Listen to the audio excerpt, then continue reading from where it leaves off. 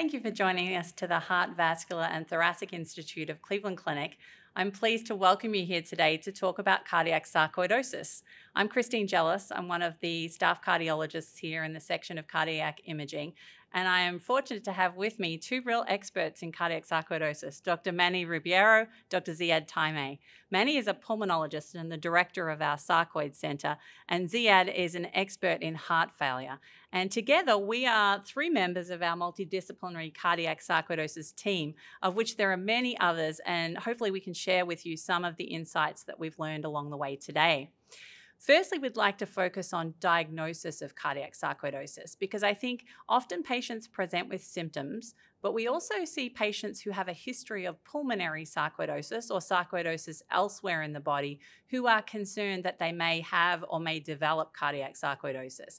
So I'd love to share with you some of our insights on what we've learned and the algorithm that we work through to try and figure out with a degree of certainty, of course, whether people have cardiac sarcoidosis. So guys, if I were to come into your office and I have a history of pulmonary sarcoidosis and I don't have any cardiac symptoms, but I'm worried about I might get cardiac sarcoidosis, what advice would you be giving me? Chris, I think starting with the easiest things, right? So I think one thing that everybody agrees, experts and different guidelines, is that some type of screening need to happen for cardiac sarcoidosis. What tests specifically we do in that screening, that varies a little bit, but we should definitely screen for cardiac sarcoidosis in patients with no symptoms. At least one EKG, and this has been our approach here, I think needs to be done, but depending on how many symptoms the patients have, we should expand that workup. For example, if patients are having palpitations, feeling the heart beating too fast or too slow, something that is a little bit more than expected, then I think it's reasonable to expand that workup and get a Holter monitor or sometimes even an echocardiogram. But I think the safest thing to say is that definitely screening should be done with at least one EKG. Perfect. I would definitely agree. Ziad, if we are suspicious then on the EKG or from symptoms that someone has got cardiac sarcoidosis, what would be your next step in determining that further? I think it would be very important for us to get a comprehensive cardiac history to understand, are there any other heart conditions that might be confounding the picture and be the cause of these signs and symptoms. After that, we would need to get a detailed imaging about, looking at the heart muscle itself, like my colleague said about an echocardiogram, or maybe a specialized echo with strain analysis to see if there are any little bit more in-depth abnormalities. And if all is well, then we would need something a little bit more specific looking at the heart muscle itself. We like to start with a cardiac MRI, and I refer to you to give us a little bit more feedback. But I always feel that a cardiac MRI would be the next best step to tell us whether we have any heart involvement with at least scarring or inflammation. I would definitely agree. I think I'm obviously an imaging cardiologist, so I have to declare my bias up front. But I think an echo is a really easy test. It's a portable test. It's readily available. There is no radiation. Most people can access that locally, as well as in specialized centers like ours. And we get a lot of good information about the pumping function of the heart, and we often use the term ejection fraction to describe the amount of blood that's ejected out of the heart with every beat. And usually the convention is accepted that anything over 55% is classed as normal. So if someone has an ejection fraction of 55% or more, a normal looking heart, and nothing to suggest that there's anything else going on like coronary artery disease or valvular heart disease, then in many cases we could sort of leave things alone. But if we then find that there are abnormalities and there is a depressed ejection fraction, or there is another regional wall motion abnormality on the echo, then that starts to give us a few little red flags that perhaps this person does have cardiac sarcoidosis and warrants further evaluation. Now, sometimes on the EKG or the Holter monitor, we see conduction abnormalities that perhaps make us more likely to order further imaging tests in addition to the echo, but I think doing it in that stepwise fashion is generally the way that most of us operate.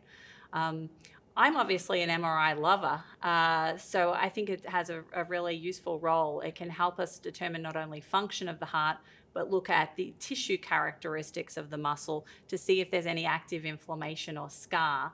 And that I hope that you guys find useful in determining treatment for these patients. Absolutely. I mean, at the end of the day, we have to build a story.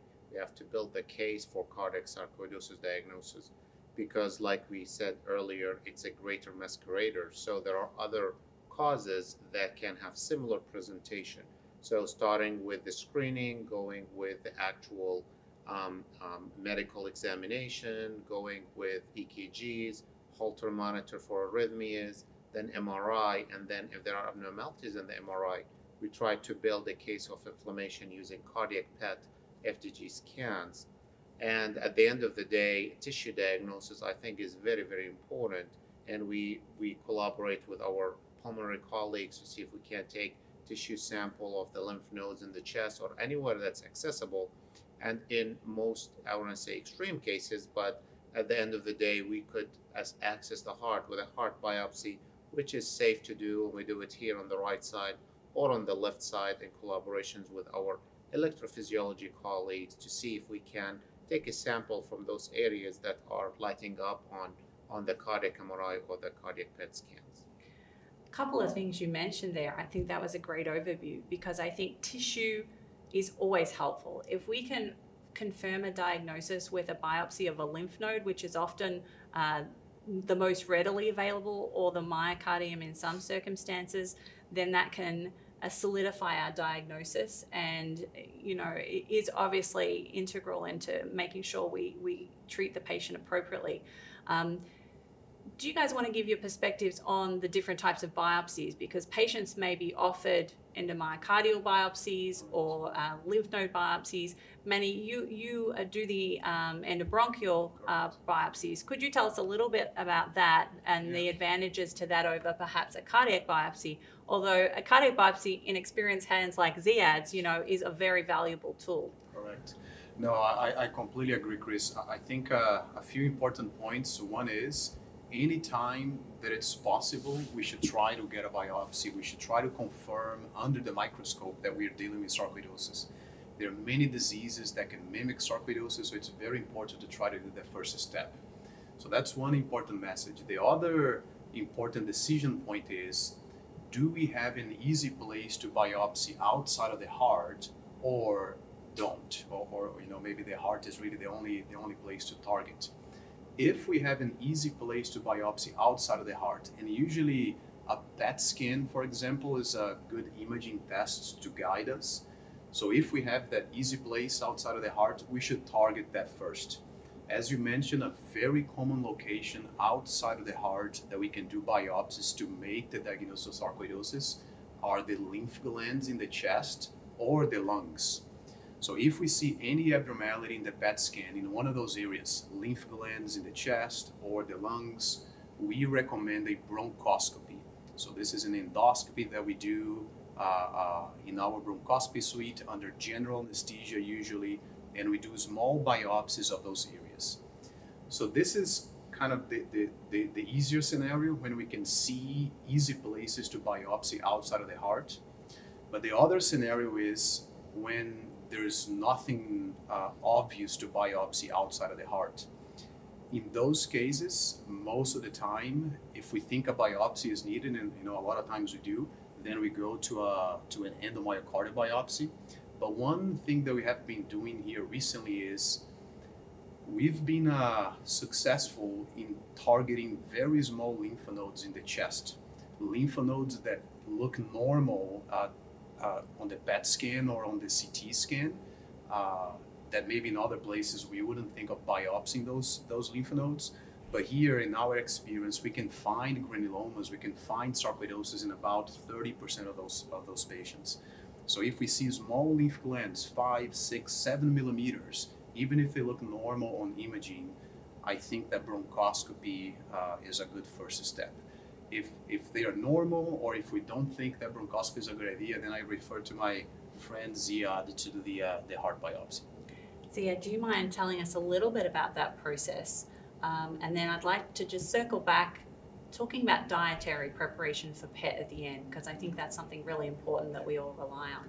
Yeah, absolutely. So, endomyocardial biopsy or heart biopsy, it's basically a 30-minute procedure to be able to access the heart and get very small, tiny sub-millimeter tissue samples that we can put under the microscope. It is fairly straightforward to do it from the right side of the heart, goes through the vein access through the neck. One of the challenges, sarcoidosis attacks the heart in a patchy fashion.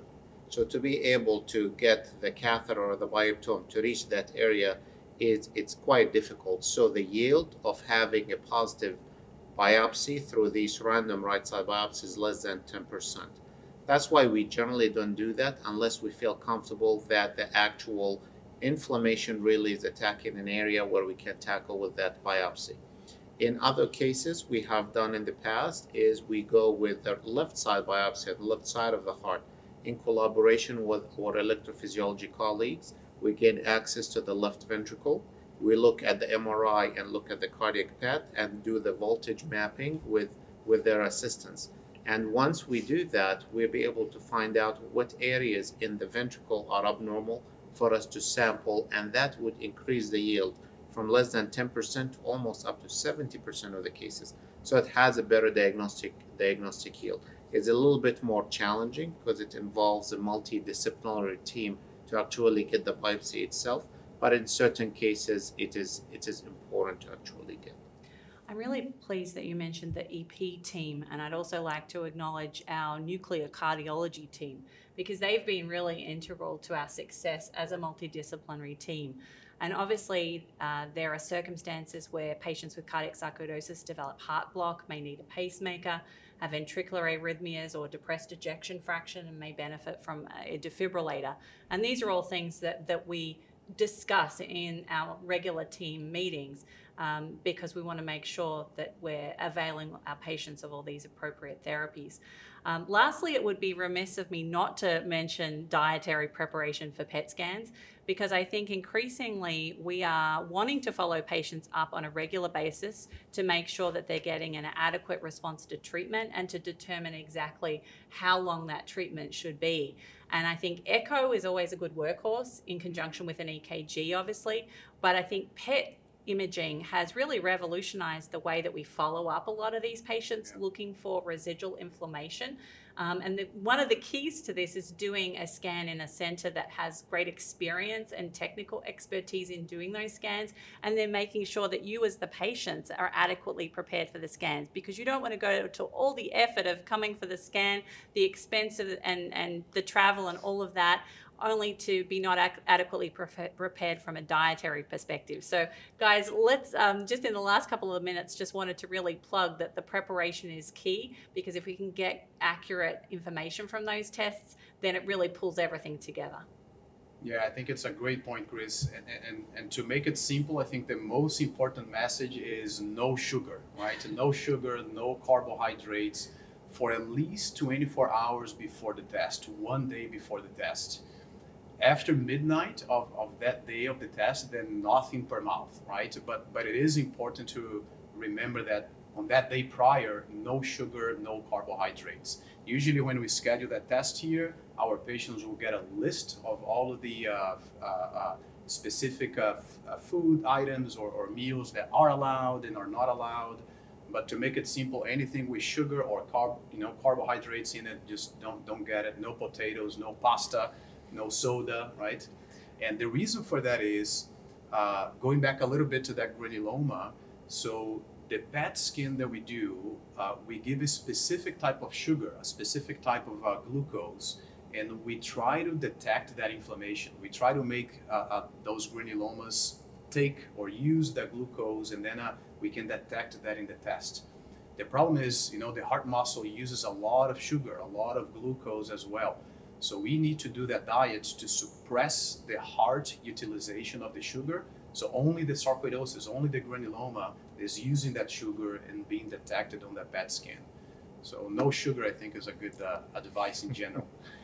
Definitely. And Zia, just finally, for our patients who do have evidence of significant cardiac dysfunction. I think we mentioned device therapy, and I just want to make sure that we put that out here as something that should be considered in patients with depressed ejection fractions, and just have you comment on, do we do that any differently in the sarcoidosis population compared to the general population? Absolutely. I think it's very important to understand is that it doesn't matter what the ejection fraction is, patient with sarcoidosis remain at risk of arrhythmias.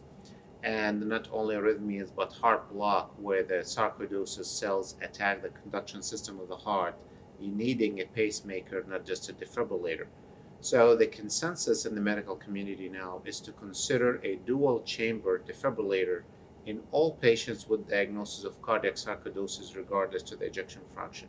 Now it's very critical if the ejection fraction drops below 35%, but the medical guidelines support to consider in any patient with sarcoidosis. Here at the Cleveland Clinic, we have been a little bit more into doing dual chamber defibrillators in most patients with sarcoidosis, regardless of the ejection fraction. Now, in certain cases where patient is very young or they have issues with getting a defibrillator, then further prognostication is very important, and acknowledging our electrophysiology colleagues by doing Holter monitors, ZU patching for a couple of weeks to look at arrhythmias, and in certain cases do an EP study, try to induce those arrhythmias in the cath lab, see if those patients at risk, I think is very reasonable. Thank you. Well, I hope that's given you some insights about how we think about approaching cardiac sarcoidosis. As you can probably tell, we enjoy working together as part of a multidisciplinary team, and we look forward to bringing you updates on our team and the work that we're doing, including the research in that area. Please let us know if we can be of any assistance to you or your loved ones with sarcoidosis.